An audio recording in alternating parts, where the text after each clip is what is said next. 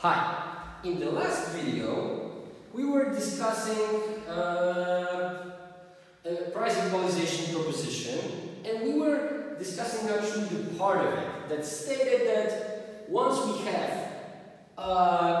factors of production, we can derive directly prices of final goods. Now, we are going to go in the opposite direction.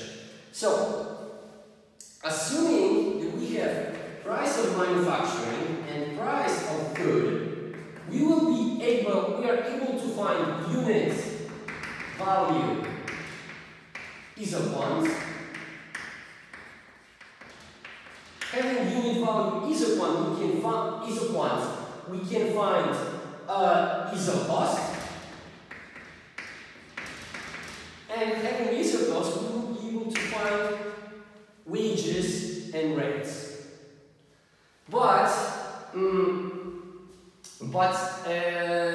the thing is, this result, I want to show you how this result works directly. And to do so, we unfortunately need to go through very complicated derivation. Well, it's not complicated, it's just time consuming.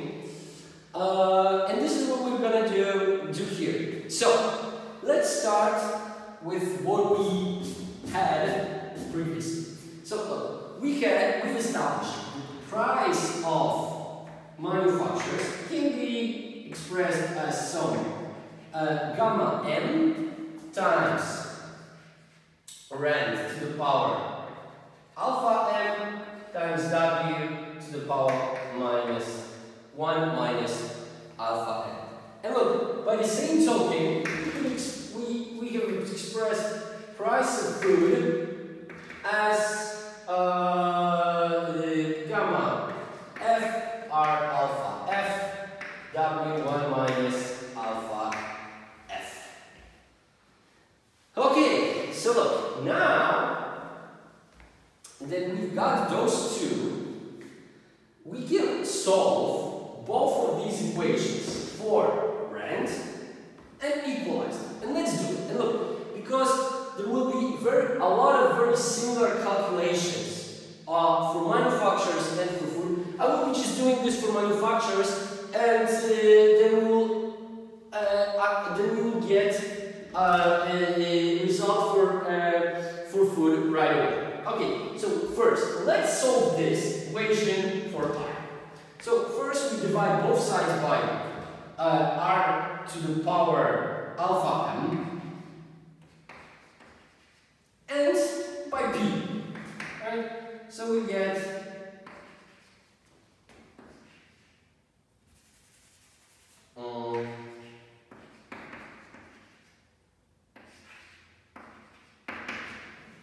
okay, and now of course, in order to get the final result, so we want r over here, we divide both sides. We take both sides to the power negative 1 over alpha m, right? Then we get r over here, gamma m w negative 1 minus alpha m over alpha m p to the power pn to the power 1 over alpha m. Okay, and let's go back for a second to of course it's to the power negative 1 over alpha m. Now let's go back to gamma for a second, because gamma m used to be alpha m to the power alpha m minus alpha m times 1 minus alpha m to the power negative 1 minus alpha m. Okay, so look, if I'm going to calculate this, now if I want to obtain this, I need to take this to the power negative 1 over alpha m, which is giving me alpha m 1 minus alpha m to the very unpleasant power 1 minus alpha m over alpha m. Okay, and look, this I can use to write the final expression for rent. So I got alpha m, 1 minus alpha m to the power 1 over alpha m over alpha m times w to the power negative 1 minus alpha m over alpha m times pm to the power 1 over alpha m. Now, look, knowing this result, we right away obtain the result for food, right? Because this one over here, all we have to do is to substitute m for f. So we would get alpha f, 1 minus alpha f to the power negative 1 over alpha f, w negative 1 minus alpha f over alpha f, p f1 over alpha f. Okay, and look, this here we have actually derived express rent on one hand as a function of price of manufacturing, and on the other as a function of price of food.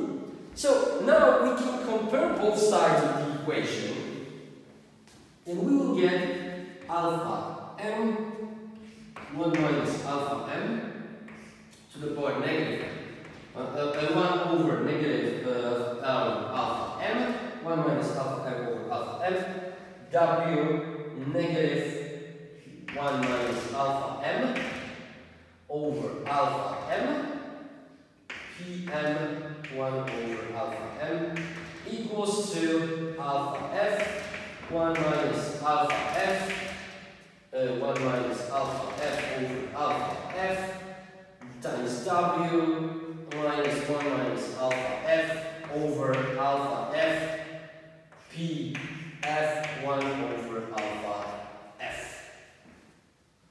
Okay, so what can we do with this right now? Look, now what we can do is that we can solve this entire equation for wage. And if we will solve this, okay, so how do we do it? So, first, let's put all the expression in wage on the left hand side and everything else on the right hand side. So here, look, I will divide by both sides by this and by this. So what am I getting?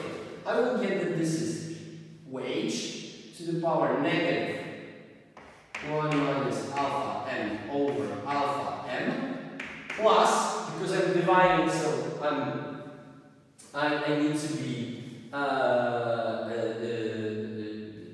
so I'm basically multiplying both sides by this expression, but without the minus, right? So we will have plus here, 1 minus alpha f over alpha f. Then this is equal to, and this is going to be very pleasant, but alpha m times 1 minus alpha m to the power negative 1 to the power minus 1 minus alpha m over alpha m, alpha f 1 minus alpha f 1 minus alpha f over alpha f, and now only thing we've got are prices, pm 1 over alpha m. We also need to divide both sides by prices, so we just put minus over here and here, pf 1 over alpha f. And look, now what I'm going to do to make this look nicer, or to make this expression look a little bit nicer, I'm going to take both sides. I'm going to take both sides to the power negative 1. Okay?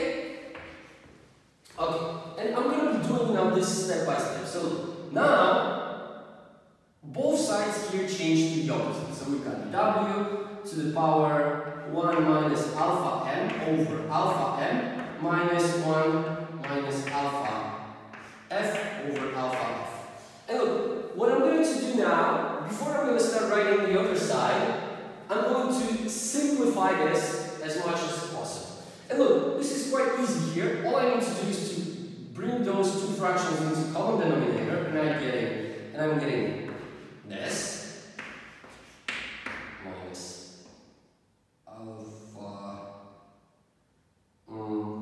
alpha f minus alpha m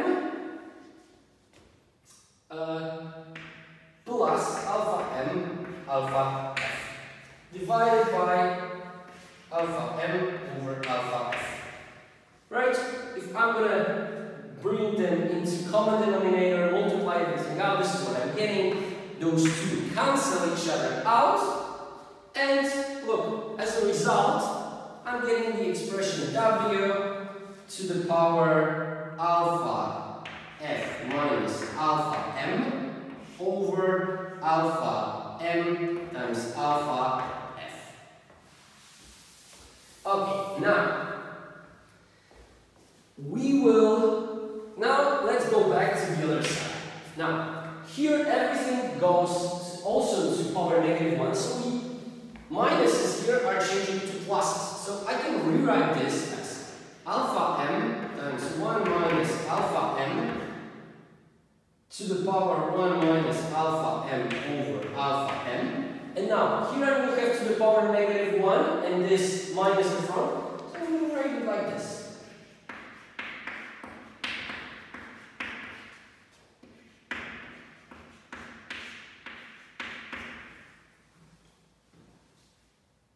And when it comes to the last two expressions, all I got is Pm to the power 1 over alpha m times Pf over power -1 over alpha f.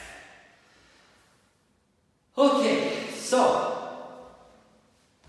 now what I'm about to do is to take both sides to the power alpha m, alpha f over alpha f minus alpha m.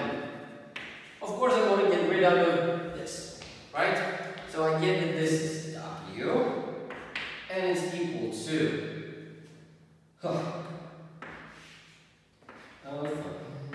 this entire expression over here, which we will get rid of as soon as we can, because it makes everything very unpleasant and complicated without adding much information. And this will be to the power alpha m, alpha f over alpha f minus alpha m. Okay. Okay, and look, I will do, before I will get into those two expressions, what can I do over here? Is there anything I can do over here? Well, look, we were assuming that alpha m is bigger than alpha f. So let's keep this positive and let's change this to alpha m minus alpha f and put minus up front.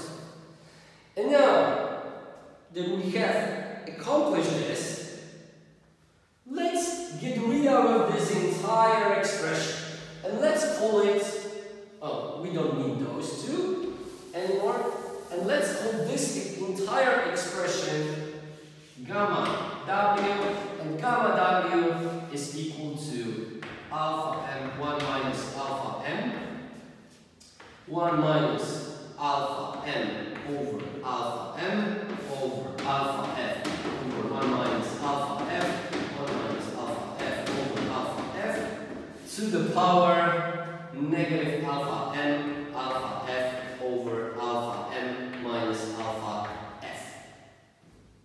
And look, right away, the most horrible part is gone.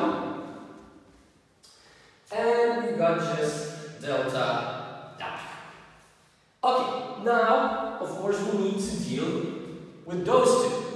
But this is not that problematic at this moment, because we got that this is Pm